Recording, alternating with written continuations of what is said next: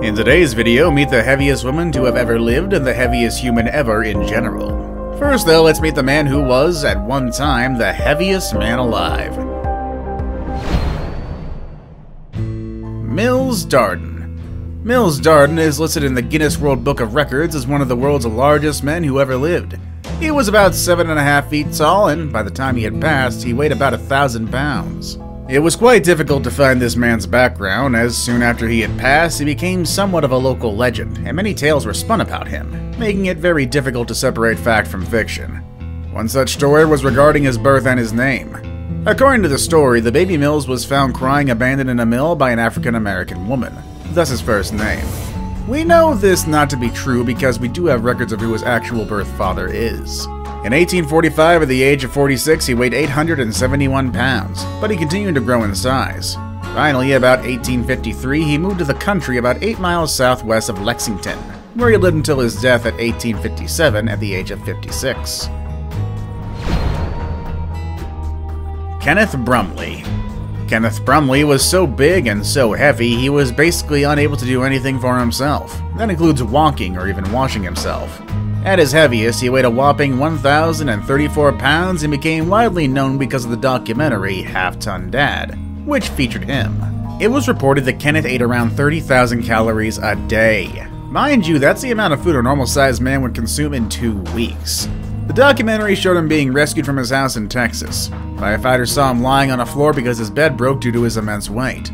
Firefighters also had to tear down a wall from his house just to get him to the hospital, as he was too wide to fit into any of the other doors.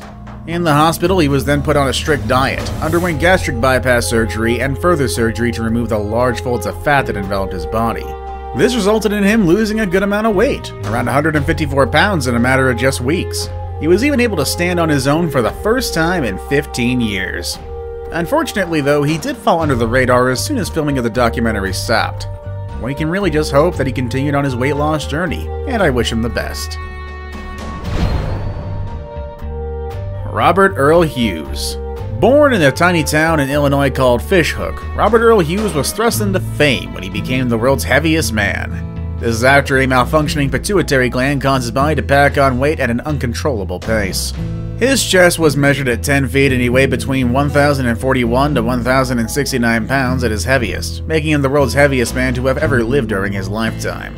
He was always sort of big, weighing around 440 pounds when he was only 6 years old, and by the time he was 10, he already weighed a staggering 837. Being the way he was, he made a living by making appearances at carnivals and fairs. He was even slated to appear on The Ed Sullivan Show, but plans fell through. He contracted measles, which developed into uremia, and then died at the age of 32. Patrick Deuel. Like many on this list, Nebraska's Patrick Deuel suffered from weight problems his entire life. He was diagnosed as obese when he was only 4 years old, and by the time he was in high school, he already weighed over 400 pounds. Mind you, he was also a very active boy. He even joined the Eagle Scouts. His biggest issue was he just couldn't seem to stop eating. Over the years, his weight just kept on increasing, so much so that he wasn't able to stand and leave his house for a period of 5 years. During this time, he weighed a staggering 1,072 pounds. He was actually so heavy that his weight was crushing his internal organs. In fact, if he lay on his back, he couldn't breathe because his lungs wouldn't expand.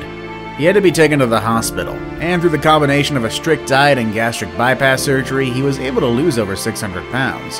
However, he soon quit dieting and regained most of his weight back. He then died in 2016 at the age of 54 due to complications stemming from his extreme obesity. Michael Hebranko. Michael Hebranko was the perfect example of a yo-yo dieter, someone who will lose a ton of weight, then just get it all back up again. Born in Brooklyn, New York, Michael at one time held the Guinness World Record for being the heaviest man in the entire world, with his weight peaking at 1,102 pounds. His condition has given him dark thoughts and even contemplated on taking his own life. Thankfully, he didn't, and sought the help of fitness guru Richard Simmons. He started exercising and watched his diet and began to lose weight. Despite all the improvements, though, Simmons did suggest that he check himself into a hospital, which was very fortunate because he soon suffered a heart attack while in said hospital. After 7 months in the hospital, Hebranko lost about 500 pounds, and in a year he lost 780 pounds after that. At his best, he went down to an impressive 198 pounds. However, he did go back to his old eating habits and weighed 550 pounds by the time he had passed away in 2013. Rosalie Bradford. When Rosalie Bradford was just 6 months old, she was abandoned by her mother, leaving her babysitter to raise her. She said that was the cause of her food addiction and sent her life into a downward spiral, which eventually led to her being recognized as the heaviest woman in the world. At that point, she weighed 1,199 pounds. She would re-enter the record books just 2 years later, but this time it was because of over 730 pounds, thus gaining the distinction of being the woman who have lost the most weight. Her weight loss journey began when she sought the help of Richard Simmons, who in turn befriended her and made sure she stuck to the diet plan that he sent her. Being a food addict, Bradford binged on potato chips, pretzels, and cheese, consuming at least 10,000 calories a day. Although she lost a lot of weight, she would soon gain some of it back. Rosalie was over 400 pounds when she died in 2006. Walter Hudson. Walter Hudson was the fattest man in the world when he got stuck in his bathroom door in 1987 and had to be extricated by the local fire department. At the time, he weighed 1,200 pounds.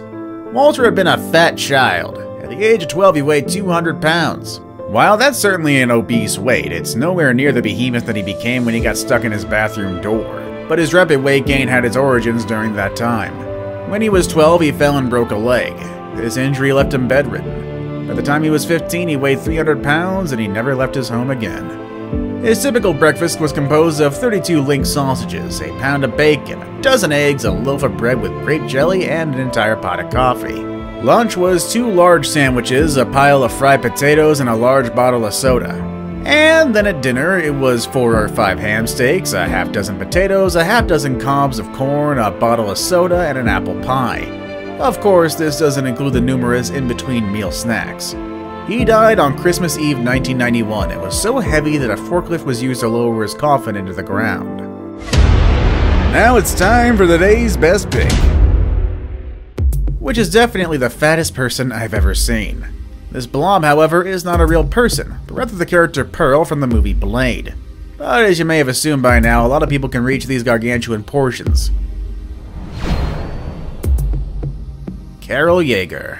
Beating Rosalie Bradford for the title of fattest woman ever is Carol Yager, who at her heaviest weighed 1,202 pounds.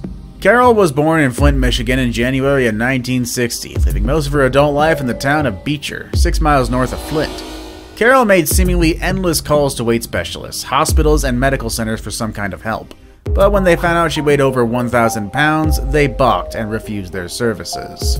In January of 1993, after not being able to walk for 9 months, Carol was finally admitted to Hurley Medical Center.